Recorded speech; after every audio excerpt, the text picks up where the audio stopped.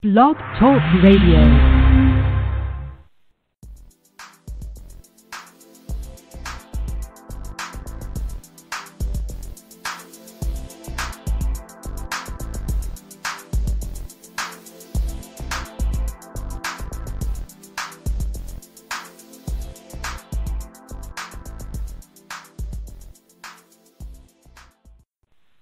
You are now listening to the sound of the shofar blowing. The shofar is blown to inspire the people to do their thing, and the ram's horn, the shofar is blown to coronate a queen or a king. Today, the shofar is being blown to call us to awaken the divine sexual healer within. This is Faux Show Holistic Health on Blog Talk Radio, and I'm your host, Shophar, from Faux Show Energy Work. And today, my guest is none other than Master Yao Morris. Master Yao is owner of the thegrandtrine International. He is the author of The Return, also the Awakening the Master Feminine, and the fictional book, The Oracle of Kemsanu. And so without further ado, let's bring on Master Yao. How you doing? Excellent, most excellent. Thanks again for having me on. Always honor, always a pleasure. Speaking of pleasure, we're going to just go ahead and jump right into it today because this is the last of the House of the Men. For those of you who have been tuning into the other shows, if you haven't, go back and listen to them. But this is the fourth of a four-part series where we break down the House of the Man, or the different masculine energies that are out in nature and that are in human beings, and how to awaken them. So today we're talking about the healer, the one who uses pleasure to heal. So in our last conversation on the ego, Master Yao, you talked about how we needed to, as men, be able to basically be able to not as a luxury, but as a requirement, be able to bring pleasure to a woman. In other words, give her that, it has to be a requirement that we give her that vitamin D. So can you go a little bit into that even further on this show? Why is pleasure healing? Well, human beings are made to live a life of pleasure. In other words, what inspires us to do what we do is that we're going to get pleasure from the result. Why does a predator kill? So that it can eat because it likes eating. It has an appetite to eat because it needs it. And pleasure is not just something that we occasionally experience. It's supposed to be the driving force behind all the things that we do which are good for us. So we should have an appetite for something if it's natural, if our appetites are natural. We should have an appetite to consume or do all of the things that are good for us. Therefore, pleasure is the driving force. So we have an appetite to eat food so that we'll sustain ourselves. We have an appetite for pleasure, for sex, so that we'll reproduce, and so that we'll change our behavior to become divine. We have an appetite for work. So a lot of people are doing things that they really don't want to do because it doesn't necessarily further them. But the things that you really like to do, your longing in life, you want to do it. You're driven to do it. And when you infuse pleasure into your partner, it awakens in them the means to know how to do it and a greater drive to overcome obstructions in the process of doing it. So pleasure is absolutely critical. And today, most men don't properly employ it. But it's the way that we should motivate our kids. You start out, you discipline your kids. The main thing, that should last maybe a year, 2 years when they're 3 or 4 years old. Once you discipline your kids a few times, you should then motivate them through pleasure in terms of guiding them to do the right thing. In other words, make it pleasurable when they make the decision to do the best thing for them and reject the poor decision. We don't do that enough. The same thing, with the wife. The primary role of the healer is as the husband. So we have these women here, and the woman is the nurturer. She has all of these things that she's supposed to do. And most of what a woman does is in service to others. So somebody has to take care of the nurturer, and that's the role of the husband. And that's primarily a sexual role. So to motivate her to become enlightened, this is a sexual role. To motivate her to want to live, this is a sexual role. To motivate her to want to overcome obstructions, this is a sexual role. The role of the healer is many things. But in terms of his role as a husband, his main role is to make her life worth living. Let me say that again. God, well, please do. Say that again. Of the male healer energy is to make the life of a woman worth living. Can I get a amen? Wow. I hope those of y'all out there, family, that are listening, take the time to take what he just said and really soak that one in. Sorry, Master, I didn't mean to interrupt you, but sometimes you just gotta let people know when you just drop one on them. It's like, that solves a whole lot of stuff right there. And when we look at the women today and the situation that they're in, we know that a lot of men are lazy and not on their job. So, I mean, when we look at the male healer, part of his job is healing, is to restore things to their best condition so that they can do what they do. When it comes to the role as a husband, it's not just enough to maintain the wife, to maintain her health, to maintain her psychology. You got to go a step further than that. You want the woman to wake up looking forward to life, that she is present in each moment, and that presence is a pleasant presence, so that basically she is happy. Because, I mean, there's never a time in history when all of life was a joy. I don't think there ever was. There's going to be pain, sacrifice, hard work. There's going to be unpleasantness out in the world. But the woman has to want to go on, not just constantly just maintaining. She wants to feel joy. She wants to feel exhilaration. And this is the male's role to give that to her. Wow.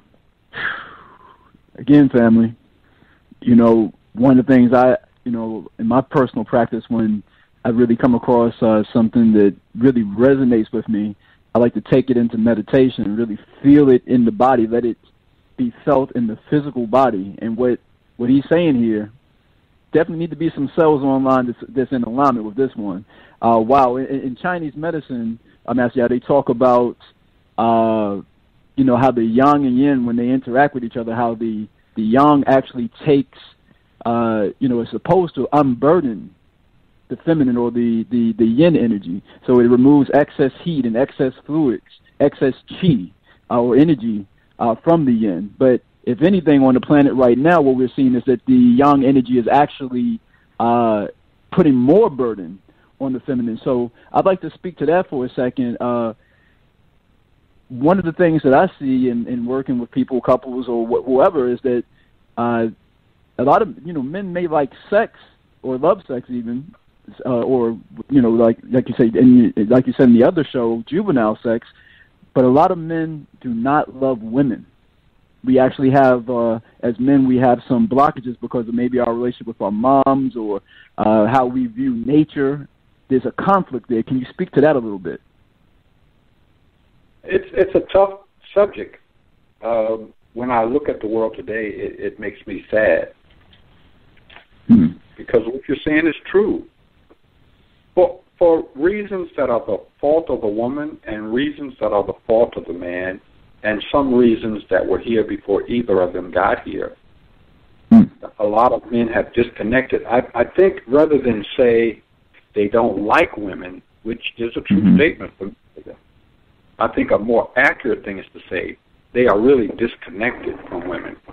And and they are existing sort of like in orbit around the woman, but not really contacting her. Mm-hmm. And this is dangerous, and it's non-productive. This is, the state between men and women today is pretty desperate. And as I said again, I mean, some of this is the woman's own fault, no doubt, but still, we just have such a low level of maturity in men that they just can't push past the obstructions and try to make some type of a connection with women that's sustainable. If we could wave a magic wand and people could walk in the other person's shoes, they would be more understanding and communication would be better. But we just have such a preponderance of people who are doing evil, doing wrong, just for no real good reason. In many cases, the actions that men are taking don't profit them either. But when you've had such a long and negative experience with women, the reaction of a lot of men is to become adversarial. And they're like cancer cells that are just, waiting for an opportunity to set up shop and steal nutrients, but they don't give anything back to the body. And when enough of them collect together, they form a tumor and try to create a separate body that destroys the first part. And it's not a good look. No, it is not. And to your point, though, it is unfortunately more prevalent on this planet at this moment than it should be. I think part of it is because there's no rites of passage. There's no tribal, transference of information from the ancestors or from the elders to the younger children and everything, and that's part of it. I know in your book you're talking about the emotional trauma of not having a father, and again, it can mean not having a father that's period in the household at all, no male role model, or someone who just could even be there but not, present to this knowledge, not knowing this knowledge, not able to transfer this. So either way, there's still a trauma. Can you speak to that a little bit? That's a big subject right there. I'll try to. There's so many things missing. The absence of the father in the home is primarily a product of the government. And whether it's intentional or non-intentional, I won't speak to.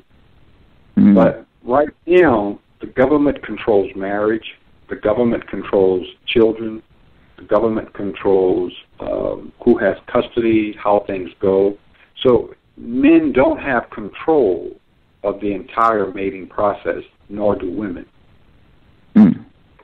We have a situation where, for the first time in the last decade, child support issues have a greater negative financial impact on men than divorce. So, from the 70s to the 90s and the early 2000s, a major economic burden to men was divorce. In other words, you're really trying to maintain two households instead of one. But the whole child support thing now has gotten to a place where in some states, especially in the southern tier states, you have from 12% to 17% of the prison population consists of men who are in some way, shape, or form not legal in terms of child support. So what's going on here is that at some point in time when it first started, the issue was about men supporting their children when they're not married to the mother, okay? Or they're not living with her. But it has escalated way, way, way beyond that. The Republicans or whomever have changed the laws gradually but steadily to add to this a bunch of conditions that basically almost guarantee that the man can't ever support his children. In other words, it started out a long time ago, 30 years ago, as a means to get some money out of men to help children make ends meet. But now, if you fall behind in child support, they make it hard to register your car, hard to purchase a house, hard to keep your credit rating up. They block passports. They interfere with federal security clearances. And the list goes on and on and on. So what happens then is that when men get into the child support system, if he gets laid off, then the system is set up so that he can't recover. In other words, then the next thing that they do is they block your registration. You can't get to work. They block your security clearance. You lose your federal job. They block your passport. You can't travel if you're a businessman. And there's just like 12 or 13 things that they do. They put flags on your credit report. They do. It's just so many things that. So it starts out, if the man changes jobs, he falls behind on his child support, and then these things kick into place, and then he can't get the job that he was interviewed for because of the flag on his credit report. Then he can't ever get back up. He falls further and further behind. The next thing he tries to dodge, and if the police stop him, and that's a warrant, because what they do is they issue what is called a contempt of court warrant. And so then they can arrest you, not necessarily take you to jail. They may, but what they do is that it makes a problem where it could have been a routine traffic stop. It becomes a big deal now. Right. So when you have situations like this, what you have is that it makes it difficult for the man to connect with his child. So the boy at home, the son at home, doesn't see all of this. All he sees is that Daddy said he was coming at the end of the month, and he didn't come. Wow. So Daddy maybe was planning to come at the end of the month, but then he got into further financial distress, and basically he said, well, I don't want to show up to visit my son, and I can't bring him nothing. I'm broke. I can barely put gas in the car. And so he just calls it off. And this is happening, so often. So what we see now is that, the role of women in the father-son relationship is bad enough, but the government has intervened in such a way that it just makes things really, really difficult. The second most negative development is addiction.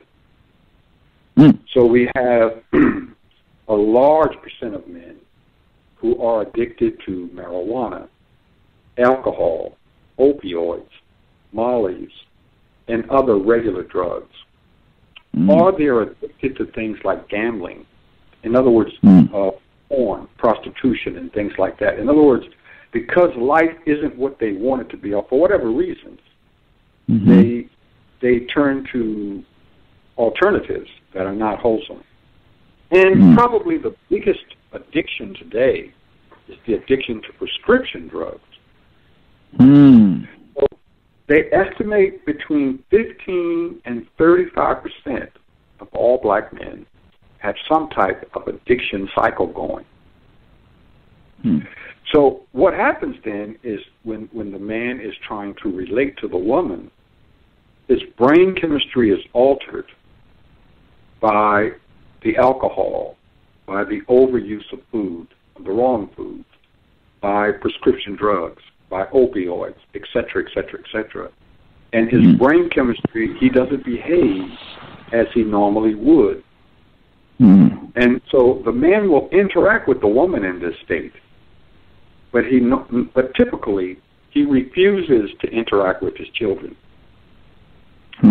So you see very often where the man will call the woman and they'll argue for 15 minutes and he's in a altered state, but he just won't talk to his son because he knows that he's not normal, he's not natural, and he just, rather than interact with his son, he just avoids it.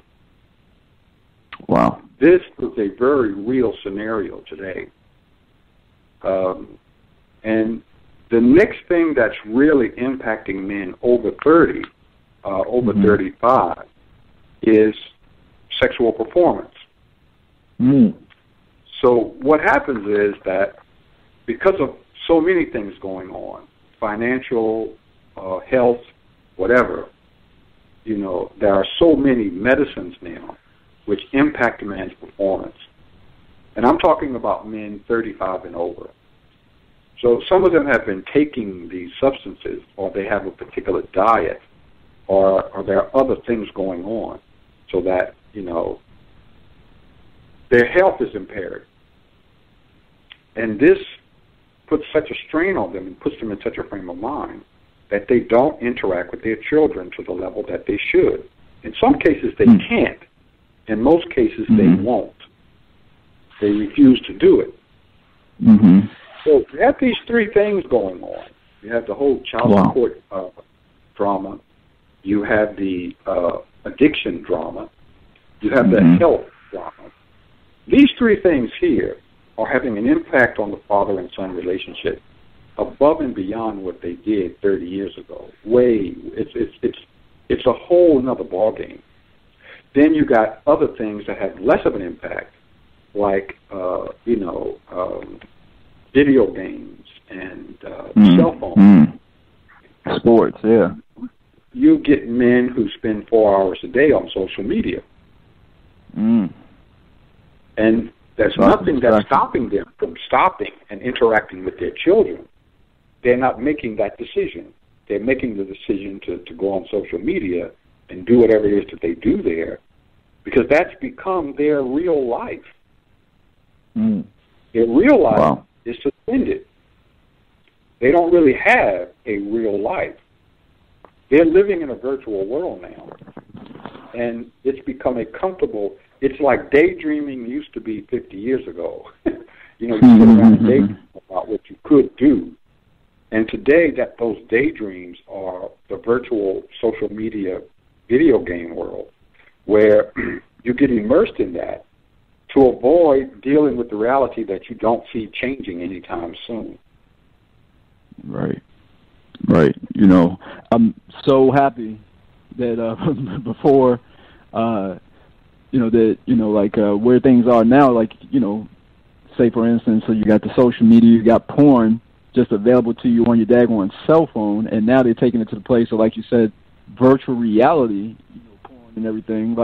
I'm so glad that wasn't around when I was coming up, because I might not be here talking to you right now. I would have been one of them lost crops, man. It's amazing. Well, we're already at the 5-minute mark, and I want to talk, at the end here about the solution. In your book, you talk about how healing begins with love. So how do we, if people are like, what, I want to be a part of that change or whatever, what do we need to do to begin that healing process in ourselves and then also in our mate? We are experiencing something today called negative water culture. So the African-American peoples and the African peoples and most dark-skinned peoples of other races, have a culture. So every elemental race has a culture. So you have fire culture, you have air culture for the Asian peoples. The African peoples have water culture. And this is a product of the water elemental.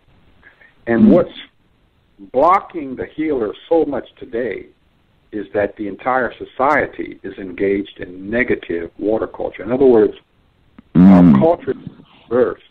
It's the antithesis of what it used to be, the opposite.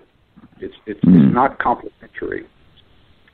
And part of this is due to the fact that in general, sex is repressed. It's repressed in the female, it's repressed in the male. And when I say repressed, less people are having sex. They're having sex at a lower level, and the spiritual mechanisms that should be happening when sex is involved, when relationships are involved, are not in place. So the other part of it is, is that we are not practicing authentic spiritual system. So when you look at the structure of an authentic spiritual system, it's basically, it starts with the tree of life, and then from the tree of life, which is the blueprint of how humans operate, then the next thing is that the water elemental transfers this information toward humanity. In order to communicate with the ancestors, entities, elementals, deities, and all these things, it requires either a man or a woman in trance who's capable of having oracle correspondence. So for the most part, this is a woman's function. Some men can do it, but women can do it much better. Right. The group of women who are best at this, who are the mainstay of this, we call them the mermaid clan. And that's other names for them. But basically, they are the women who have an affinity for the water elemental culture.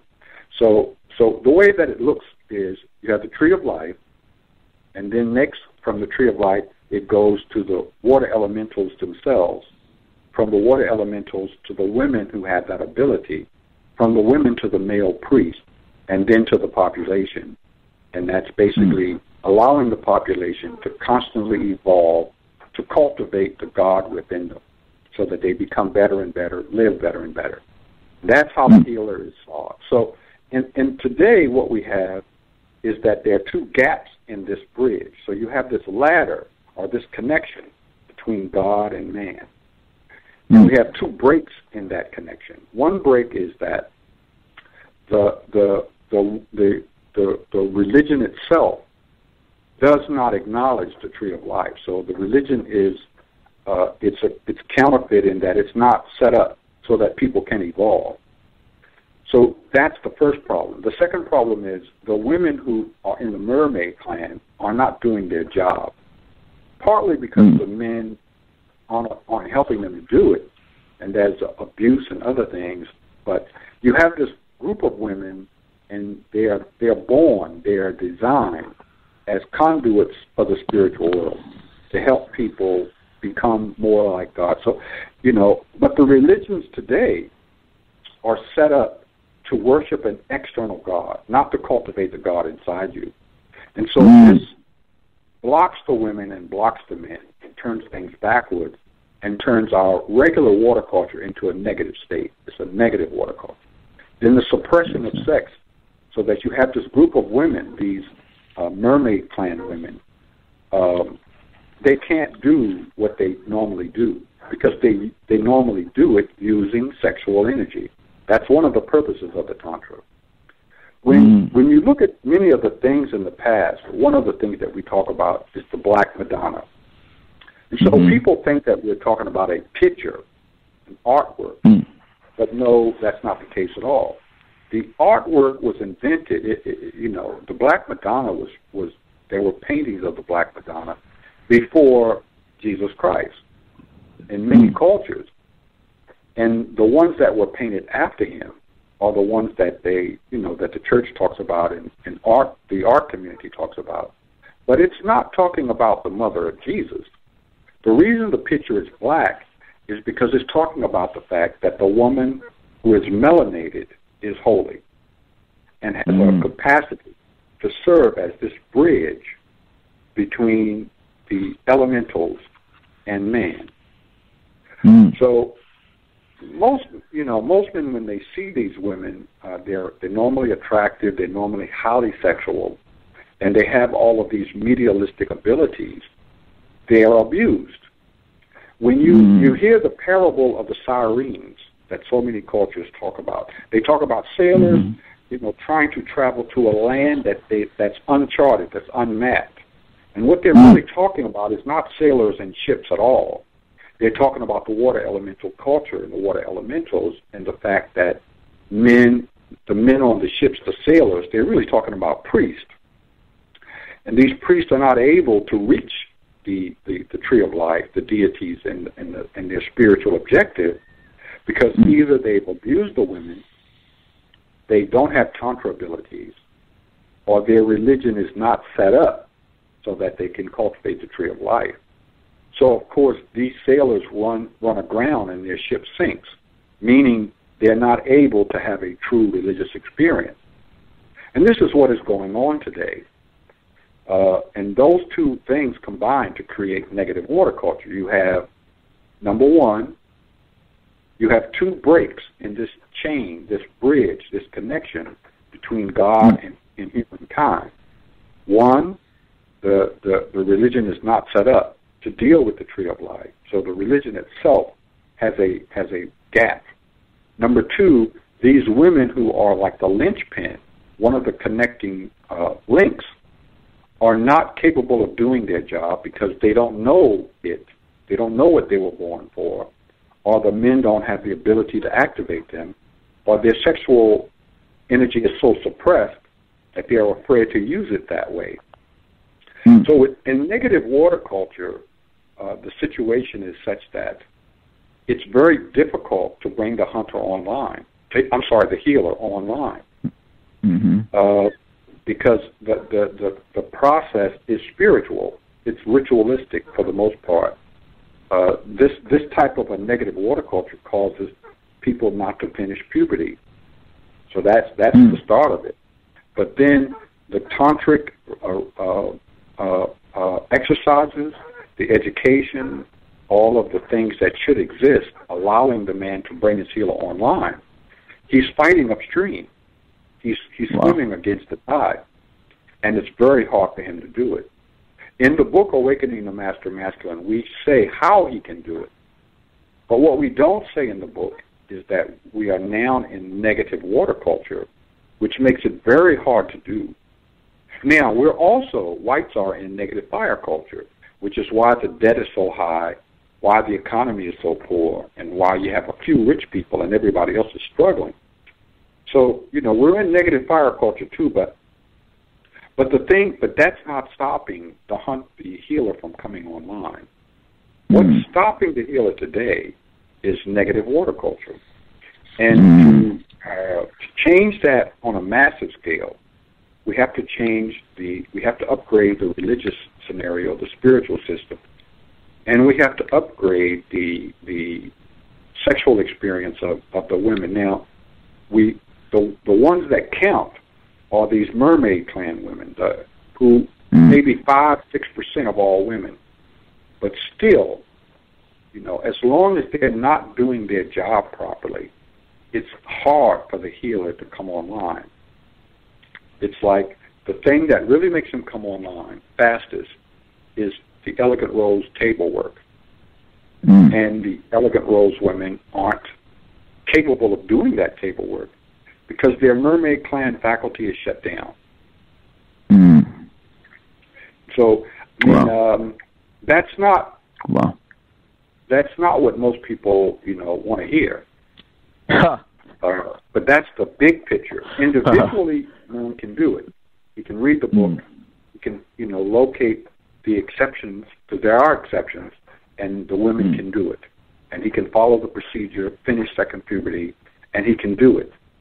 But if you want it done on a large scale, if you want to really bring millions of men into their healer energy in a short period of time, which is what should happen naturally, this issue of negative water culture has to be addressed.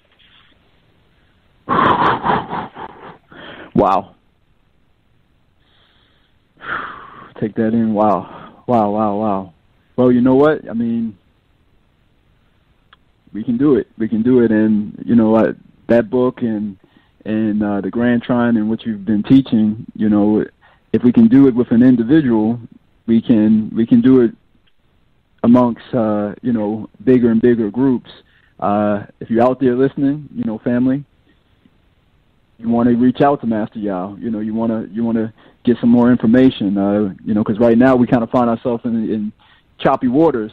Especially as guys, out here trying to chase sirens and get off rocks and end up crashing against the rocks. You know what I mean? So, in wrapping up here, Master Yao, someone, if this is resonating with them, if they want to get more information, they want to come to one of your workshops, they want to get your book, what's your website? How do they reach you?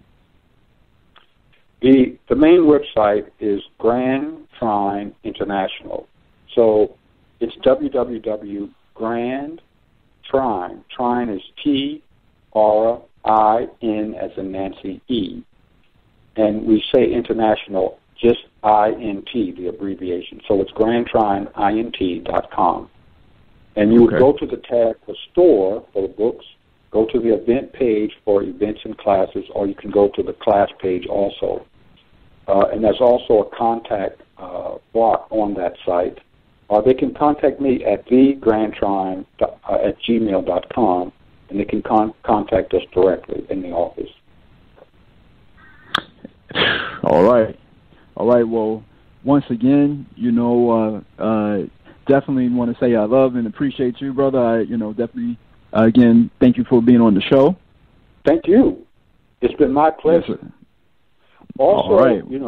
they can also contact me, or they can follow me on YouTube at the Master Yao channel. Master Yao channel. They're called the Chronicles of Master Yao. And so there's a series of YouTube videos that are talking about all of these subjects, what's in the book and more, and they can follow me on YouTube. Okay. Well, family, it's on you now. The ball is in your court, so do what you will with it. Again, we want to thank you all and send out much love to all of the listeners, and thank you. You're listening to Faux Show Holistic Health on Blog Talk Radio. I'm your host, Shophar, from Faux Show Energy Work. And again, thank you all for listening. Keep shining, keep climbing. Peace.